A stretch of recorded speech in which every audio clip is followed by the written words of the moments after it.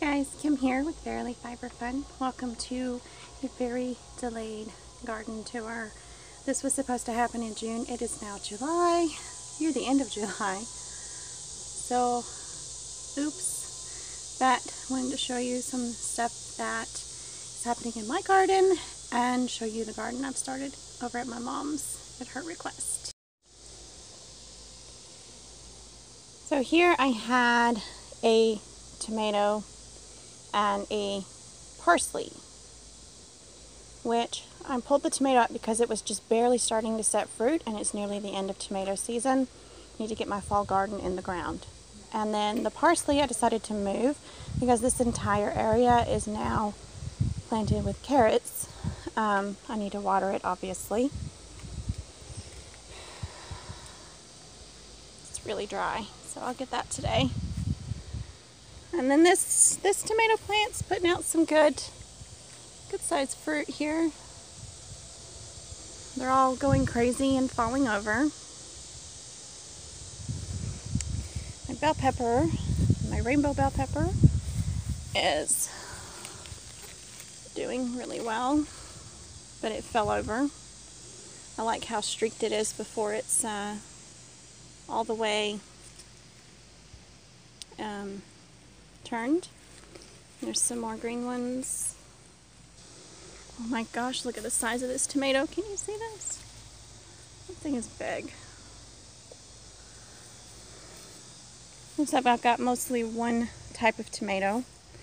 My green beans seem to be doing all right. This one is a volunteer. Seeds got dropped and some of them fell in the yard. So, it's a nice sized green bean right there. I'll lay that there so I'll remember to pick green beans. Here's some more. These are all bush beans.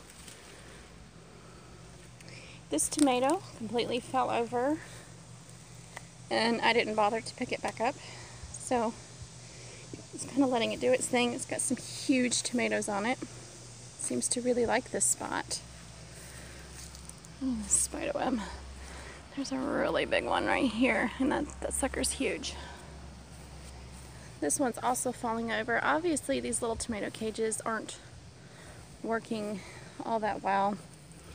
This one, I'm not seeing a ton of fruit on it. So I might just pull this one up, use the space for something else.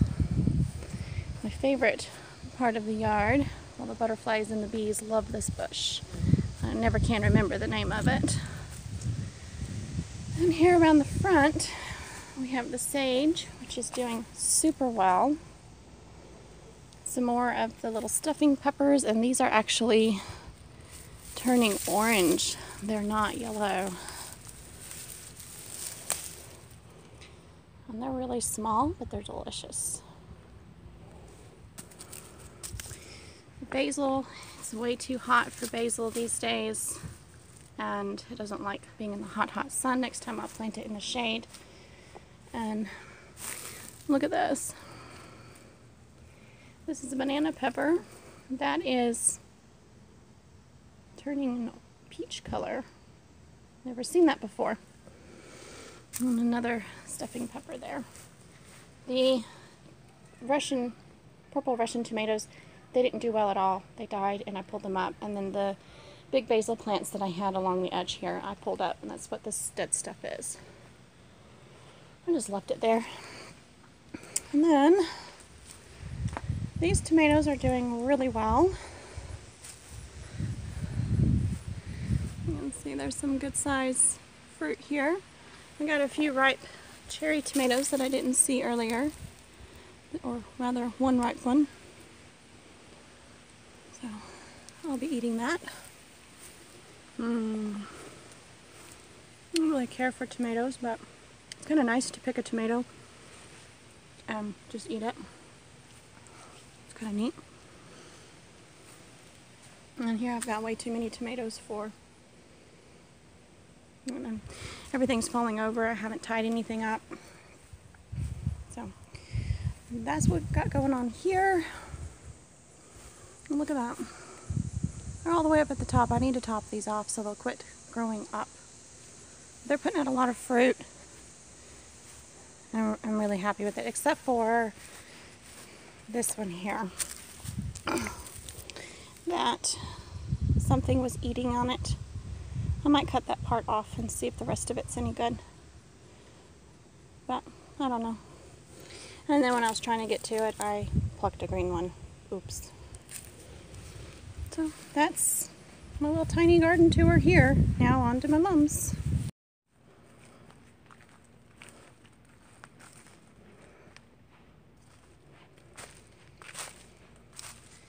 See, last time I was over here, this big pile of leaves, I raked it all off and loosened up the soil, and then of course I put the leaves back, and then it came rain. So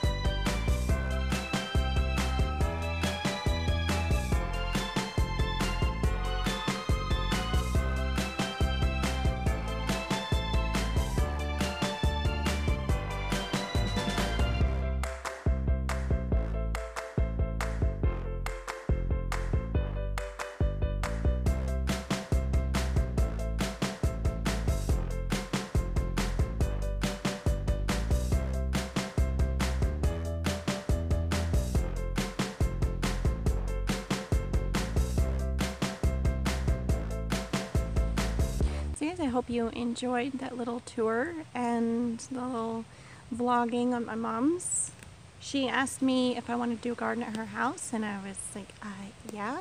So we walked around and talked about the different places we could do what, and I ended up starting with an already existing raised bed against the front of the house, and just planted some peas to kind of amend the soil because the pH was just slightly below 8 or right at 8.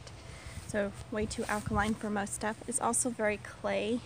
It does have some sand in it, but it is pretty heavy clay. So I did my best to, without investing any financials into it, to just go ahead and get the soil ready for next year planting. So we'll see what the peas do if they grow at all. I'm not watering, I'm not doing anything. I just planted them, and I'll go back and check periodically and see what's what. But as far as that goes, yeah, I appreciate you guys hanging out with me today, and I hope you enjoyed the tour. If you haven't already, please subscribe to my channel, and if you like this video, give it a thumbs up. Please check out the links down in the show notes below if you'd like to support what I'm doing in this dream of creating a homestead from absolutely nothing. Please check out the links in the show notes down below. Amazon wish list especially. I have on there all the things that I need in order to be a homesteader and preserve all my own food. A few garden tools and canning stuff, things like that. So if you would like to support the show, I would really appreciate that. And if not, don't worry about it. It's no big deal.